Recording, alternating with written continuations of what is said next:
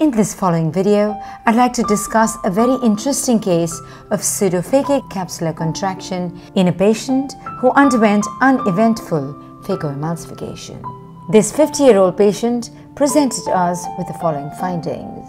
She was a high myope of -18 diopters. Her best corrected vision improved to only finger counting at 40 centimeters in the right eye and counting fingers at 3 meters in the left eye. On clinical examination, we found a dense nuclear sclerosis slightly more in the right eye as opposed to the left.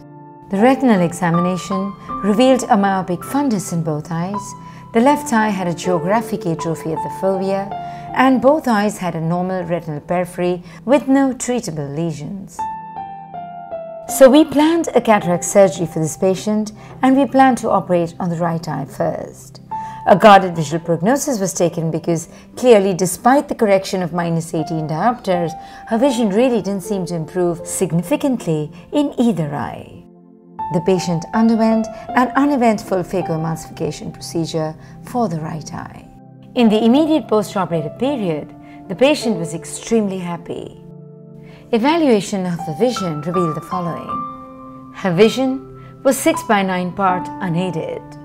With the correction of a -1/2 spherical with a -1/2 cylinder at 50 degrees, she improved further to 6/8. With the +2.5 add, her near vision improved to n/6. As you can see, a month later when she came for a final refraction, her refraction hadn't changed very much.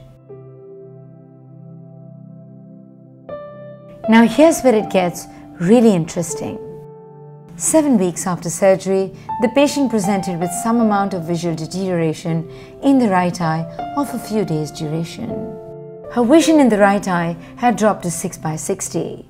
With pinhole, it improved just to 6/18. To our surprise, her refractive error had completely changed.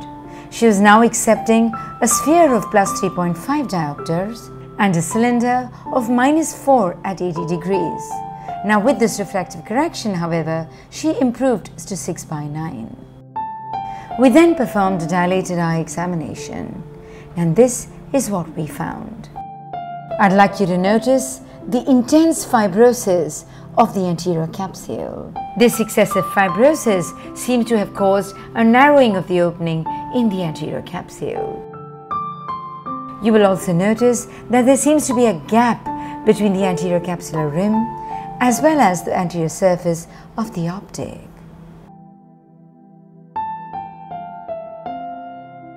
Perhaps this is seen more clearly here.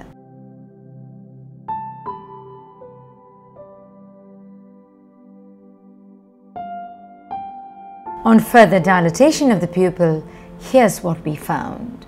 You can see the capsular contraction has resulted in the optic bending in such a manner that it's bowing backwards. The superior and the inferior edge of the optic are clearly visible as they've moved more centrally as a result of the backward bowing of the optic.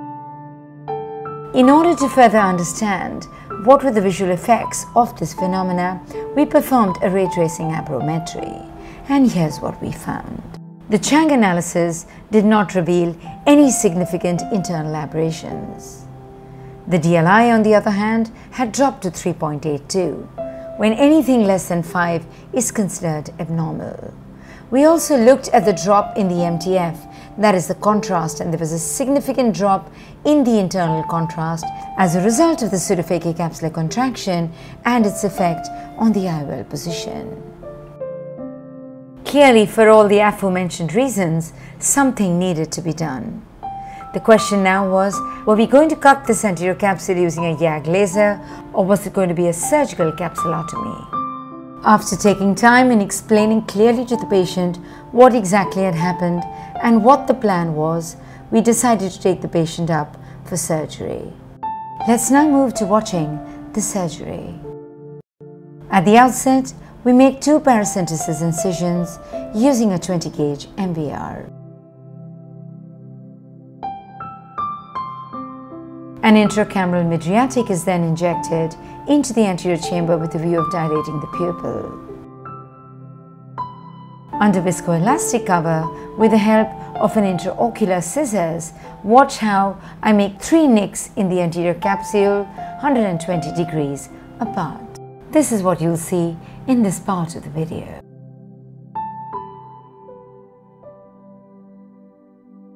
Having made the first cut, I then introduce some viscoelastic to create a viscomydriasis to get a clear view of the capsulotomy thus created. I then proceed to making the second cut in the anterior capsule inferiorly.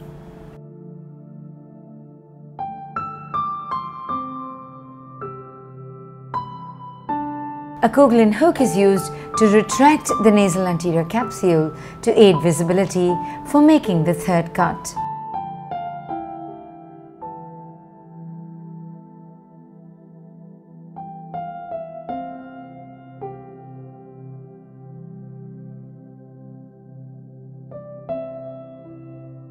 Upon the completion of the capsulotomy, the excessive viscoelastic is washed out from the anterior chamber and the wound hydrated. Let's see how the patient did in the post-operative period. When we examined her about 3 hours after the surgery, she was extremely happy. She had regained her vision once again. Following the dilatation of the pupil, slit lamp examination revealed the following. You can see now the capsulotomy cuts in the anterior capsule, and you can see that as a result of this opened out anterior capsule, the IOL now is no longer bowing backwards, and there doesn't seem to be a gap anymore between the anterior capsule and the anterior surface of the IOL. We performed a ray tracing aberrometry, and this is what we found. The Chang analysis did not show significant internal aberrations, but you can notice the DLI has now gone up to 8.7. There's also a significant improvement in the internal contrast, meaning the overall quality of vision is now significantly better. 1 week following the capsulotomy, she had an unaided vision of 6/12. And with a +1/2 spherical with a -1.5 cylinder at 70 degrees, her vision was 6/6. With a +2.5 add, she had a near vision of n/6. So what exactly is the pseudophakic contraction of the anterior capsule? Pseudophakic capsular contraction is often associated with weakened zonules. Capsular contraction is the result of an imbalance between the centrifugal forces of the zonules and haptics and the centripetal forces of the proliferative and the metaplastic residual epithelial cells. This condition typically presents a few months or years after surgery and can result in various complications such as IOL decentration, tilt, subluxation, as well as dislocation. And therefore, an early diagnosis is very important to prevent these complications. And therefore, in cases prone to developing a pseudophakic capsular contraction, like our patient who's highly myopic, we could consider 1. The use of a CTR in this patient, 2. To ensure that the rhexis was not too tiny, and finally, a thorough cortical cleanup, avoiding any residual epithelial cells would make all the difference in a case like this. With this, I come to the end of this presentation. Thank you.